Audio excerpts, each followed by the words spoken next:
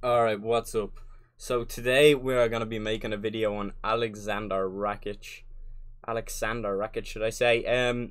We'll get into his perks. Obviously that's his model. They made his model pretty good, but he is a big boy. But to be fair, he also is pretty big in real life, so done him justice.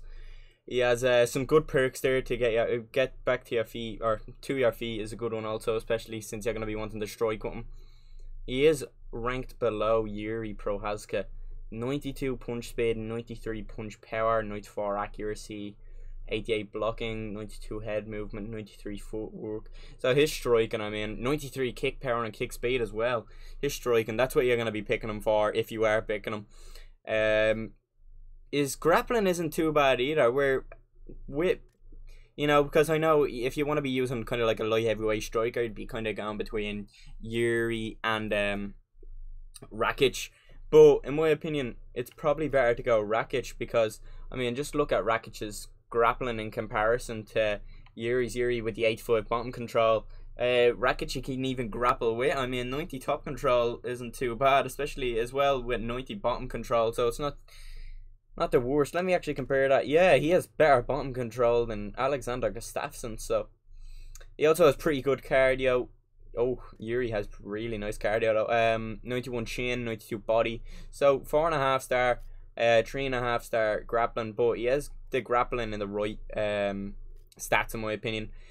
He also has really nice. He has level 4 kickboxing, level 4 boxing combos as well. Level 4 calf with the new calf kicks coming into play. That's really important. And he has a level 4 normal leg kick as well as a lead roundhouse to the head. So, let's just get into it. He will be fighting Thiago Santos, I'm pretty sure. So, let's go show him off against Santos. It's only right. This should be a good one, considering obviously the Marvin Vettori, Darren Till.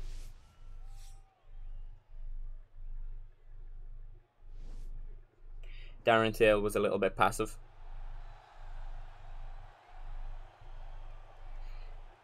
That model though, that's one thing I'm really thinking on this one as well. They made it really good.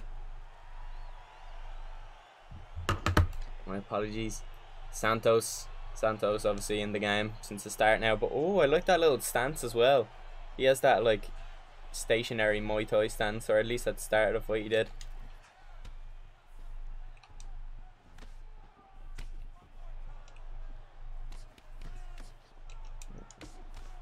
I love that combo. This calf kick is going to feel really good because nobody has amazing leg kicks in the light heavyweight division. And Santos obviously does have good leg kicks, but he isn't the best. He feels a little bit slow. And along with that, his grappling isn't amazing.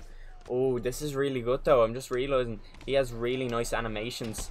He has really nice lead roundhouse, rear roundhouse, lead head roundhouse as well. The body kicks I was talking about there, but as well as that, he has really nice roundhouses to the head, and then he has really nice animations for leg kicks. So far he's really impressive on the feet. That calf kick is really just chewing up that rear leg of Santos, or lead leg. But yeah, so he has a front kick which is nice. Oh, he also has a spinning heel kick. Just trying to test out his moveset here.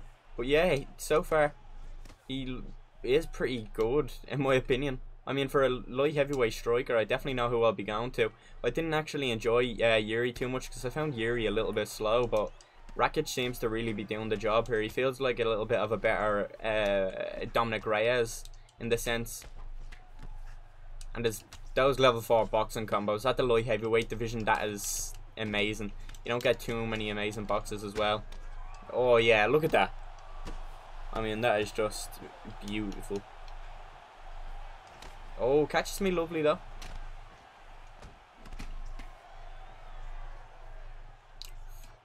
Hit him with that combo again.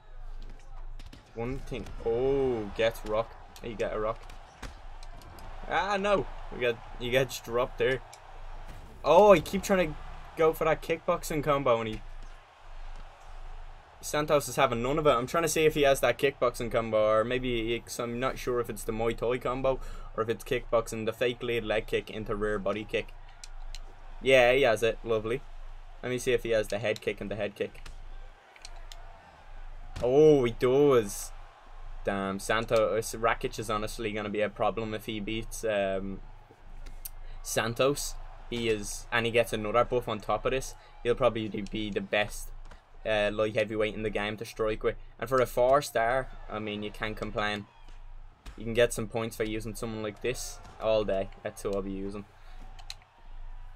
Yeah, 100%. I also just really like his model too. They done it justice, to be honest. So, and he's like a behemoth. I mean, he is a big ass dude. So, it's cool to play with him and just be able to strike so fluidly with him. He doesn't have that Izzy effect where, you know, he's so kind of like tall and long that his boxing is really suffering. You know, his boxing feels really good. But on the feet, it's so good that he's just not mainly a boxer. He can kickbox too. He has that lead roundhouse being level 4. He has the level 4 calf kick and leg kick. He has the nice body roundhouse animations as well as that. So, and he has the, like I was saying, the boxing combos and the kickboxing combos. So just obviously great animations, but you can actually put them to use.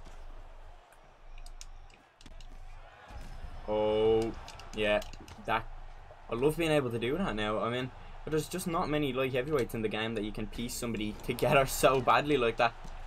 I think this may be it, and it is. Beautiful. Let me see, does he have any unique celebrations? Nah, he doesn't, but he kind of does a little bit of kind of like he's cheering to the crowd or whatever after that, but that was not too bad. As well as that, Max Holloway, you know, maybe you just don't want to hear this, but he has 5 stars now. I feel like it's a little bit disrespectful towards Volkanovski, you know, obviously making Volk the champion of the division, who was 2-0 on Holloway. Who's 2-0 on Holloway. He's only 4.5 star, and now he's lesser ranked than actually Max himself. But that was that. If you have enjoyed the video, a like would be appreciated. I might bring out a top 5 biggest changes in UFC 4. Or this patch, should I say, alone. And then I'll be doing more videos. I'll be doing a stream as well. I'm going to be doing a stream using the new fighters.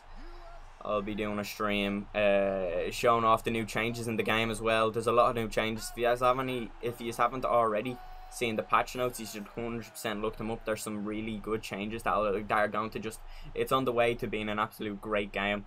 So that's it though. If you've enjoyed, like I said, a like would be appreciated. And if you haven't already subscribed already, should I say, I'd be much recommended that you do so. But hopefully you've enjoyed watching it. Peace.